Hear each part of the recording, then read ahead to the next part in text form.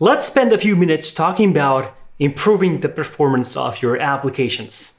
And we're going to do that by asynchronous component loading. Knowing this concept is going to greatly, well, it's going to benefit your chances of landing that new Vue job. It's going to make your chances better when we talk about faster and more performant web applications. Also, your chances are better for getting a better conversion rate because your applications are faster and users love that. Okay, let's dive right in. So, learning from the last example where I talked about asynchronous data fetching, right? We're going to be building on top of that to create an asynchronous component. All we have today is a list of users, and I'm going to do something very, very simple. I'm going to move that user component into a component on its own. So we have this div, v-else, v4 user and users.data. And this component is very simple. It just shows username and first name and last name. So this is a component that I want to lazy load. Okay, to do that, let's create it first. New file, I'm going to call it user. And notice it's singular. Users.vue. Okay, and I need something very simple, div. There we go. This is just a simple user. And then I'm going to give it a name. Name is going to be user. And I need some props because I'm going to be getting some data from outside this component. So I'm going to be using user, and that's going to be an object. Okay, inside users, I need to import that component.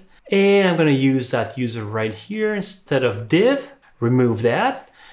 And v4 user in users.data. That's, I think, everything. Let's double check my user. Everything is good. Good here. And the application is reloaded. User is defined but never used, obviously, because I have user, but I don't have my components user. And there we go.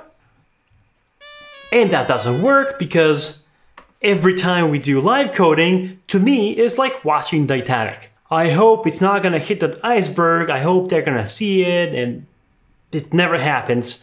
Similar with live coding, even on camera, I always forget something. So I forgot the user object is going to be user right here. Let's reload. So we have a clean state. And George, Charles, Tracy, they're all here. Good, good. So what we created is a synchronous component, so to speak, because we used a static import. The user's component, or the user component, is going to be bundled with the rest of the application. Now, I don't want that anymore. I want the user component to be dynamically loaded on demand. Okay, from Vue, I'm going to import a new API called define async component. Hopefully it's async, and now I'm going to define it. I'm going to change the name. I'm going to call it async user, just so we know, just so we're sure what's going on. Is define async component. And inside of this, I only need to provide an arrow function because this is going to be a callback. And I'm going to import user.vue. Let's delete this guy. We also need to rename user and components user right here. Saving. Let's see if this works. Well, it doesn't on the first try because I need to reload. I'm reloading. It's good. It works. How do I know it works exactly? I'm going to open the network panel. The network panel, I'm going to make sure that I reload. And now I see this 0.js. Okay. You know what 0.js is? This is our new chunk. How do I know that? Because if I expand this a little bit and I go down, I see user.vue right here. So kind of a poor way to know about my chunks. Let me close this thing and let's try to help ourselves right here in the code. How do we know that this is the user chunk? I'm sure you already know that Vue is built on the foundation of Webpack. If you want to be great at Vue, I think it's important that you also understand what's happening inside Webpack. And Webpack is amazing, an amazing bundler for JavaScript, but it also has a really cool feature. This is called Webpack Magic Comments. So I'm going to use a magic comment from Webpack to give this chunk a name. Let's do it. So I'm going to create a comment. This is a JavaScript comment, but Webpack is going to understand it. This is me whispering to Webpack. Webpack, chunk, name, user. Okay, I'm going to save this. And let's open the network again. Oh, look at this, user.js. I know what the name of it is now because I used the magic comment. I whispered the magic comment over to Webpack. It's called user. Great. Okay. Now, ladies and gentlemen, you were able to code split your application. How about that? It's not over yet because I want to show you how this API works to a bit greater detail, right? So far, so good. And if there's one thing you should learn out of it is use define async component to create, to code split your application. But now we're going to show how you can use Suspense with this because, well, we are already using Suspense, but Suspense is kind of eating into that loading message, which may be good. You know, this may be exactly what you want. But sometimes you may want to create a custom loading message for a component that may take time to load. For example, a component that consumes moment.js with all the locales loaded, right? A component that may be showing this big date and time formatting calendar application or something, right? So in some cases, you may need to create a custom loading message for this. And I want to show you how to do that exactly. But to do that, we are going to need to tell the asynchronous component to display its own loading message and not to bubble up to the Suspense boundary. Let's do it. So define async component accepts this callback, right? But, you know, it can do more than that. It can accept a config. So loader property is that callback, okay? And before I do anything, I'm gonna close this and save just to make sure I didn't mess something up. Works well.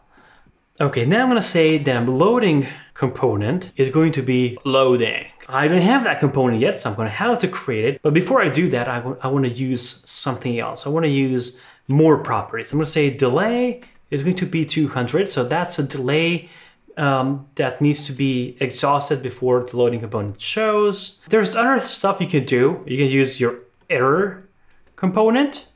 Okay, that can be a custom thing. If you do that,